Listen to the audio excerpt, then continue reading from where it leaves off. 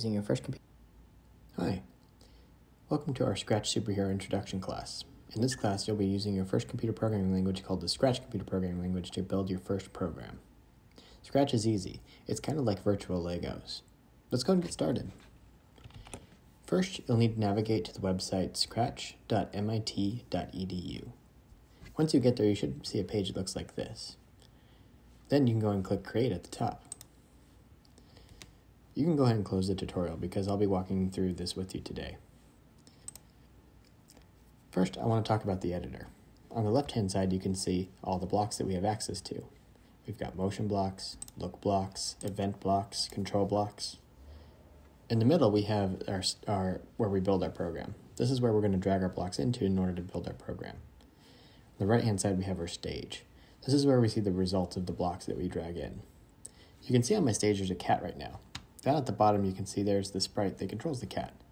If I go ahead and click on this X button here, it'll delete that. Now today we're going to be building a story. So I want you to go ahead and pick a background for where you want your story to take place. You can pick a background by clicking on this button right here. I'm going to go ahead and pick, maybe a desert. Next, I want you to pick a character for your story.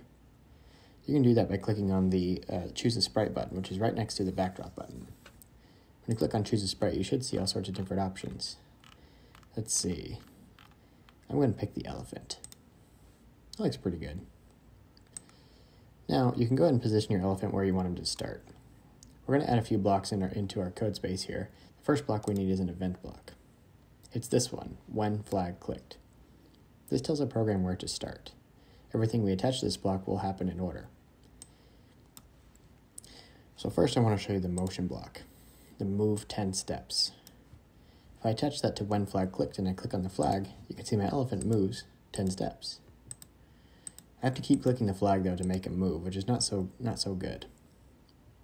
So in order to fix that, I'm going to use what's called a loop. A loop is what we can use in a computer programming language to do something over and over again. You can find the loop under control.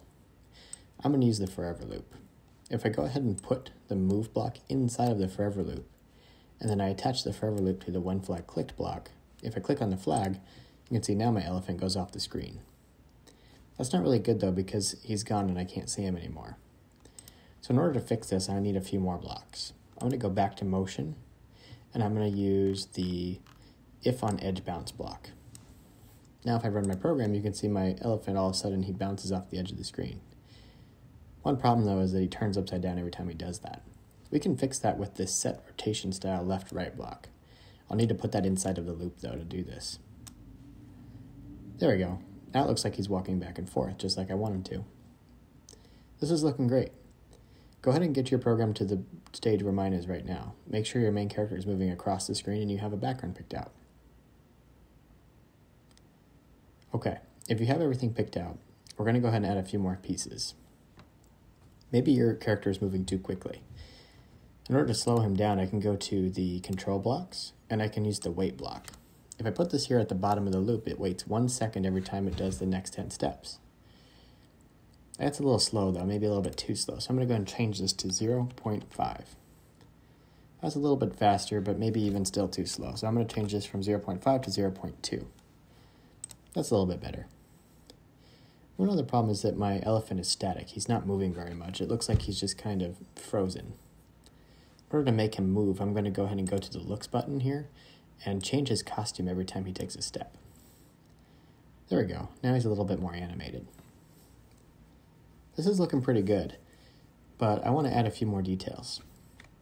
A couple of blocks you might find that are kind of cool are under the looks blocks here. We've got this change color effect block by. We also have the say and think blocks. These can be useful if you want to add dialogue to your story. First, we'll try the color block. If I drag that in there, you can see that my elephant changes colors. It changes a different color every time he takes a step.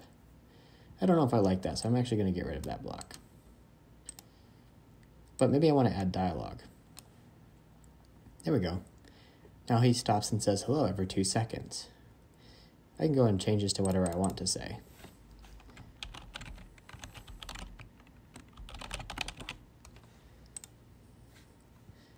There we go. maybe I don't really like that either, so I can change this from that to maybe he thinks the word instead of just saying it out loud.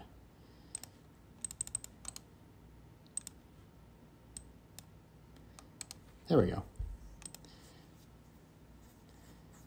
I want you to add some dialogue to your story.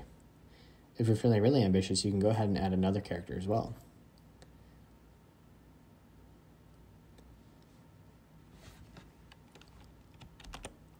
Thanks for joining me today. I hope you learned something and you had a chance to practice your programming skills. Go ahead and join us online if you want to learn a little bit more at www.codeforfun.com. See you next time.